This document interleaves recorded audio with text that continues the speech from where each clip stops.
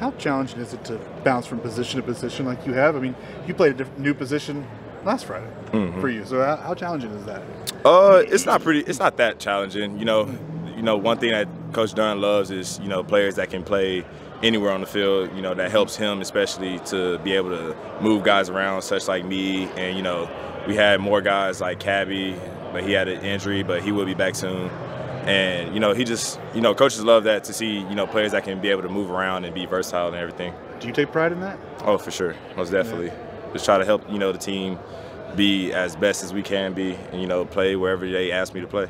Is it them coming to you saying, hey, we need you to move to this spot today, or is it you saying, hey, I can do that? It's kind of more of them, you know, saying like they need me in this position or anything, so I just kind of go wherever, you know, they tell me or point me to, and I just, you know, keep learning and just study it and everything. You played some running back next, right? Yeah. Did you ever think, hey, maybe Ollie needs a breather like this?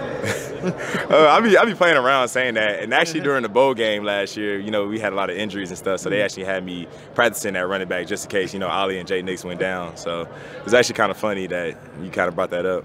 A guy in your position who's bounced around a lot, the transfer portal is ready to leave in. Why have you stuck it out here? Just because, you know, the relationships I done built with just, you know, not just the teammates and with the coaches and everything, just, you know, the foundation about this school.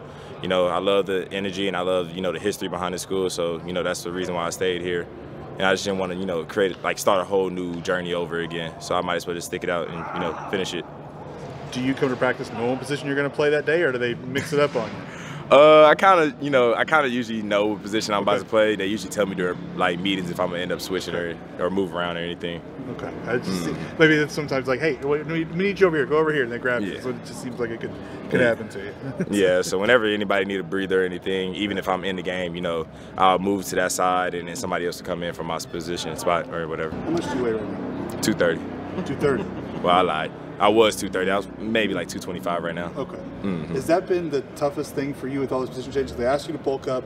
Now they're asking you to slim down. Has that kind of been the tough thing the last, you know, year, I guess? I don't know. It's been challenging, but at the end of the day, you know, I just kind of push myself over the limits that they asked me to, and, you know, I just try to, you know, keep within a certain weight that can keep me healthy and keep me going and everything, and just move fast as I can.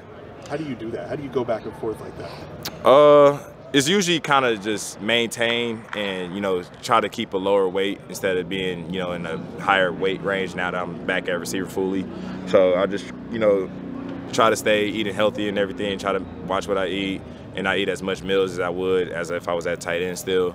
And then I'll just, you know, like I said, I'll just work harder and then just try to break more sweat and everything. Did you increase your meals for tight end? Yeah. Did you? Okay. Yeah, so most what's that now? It's probably maybe like 1.5, 2 meals a day at most. So just 2 full meals? Or just extra meals? That's your extra I'd meal? probably say it's more of a lunch and kind of a dinner type of thing. It ain't like crazy meals, but it's just like something small that I can just snack on it.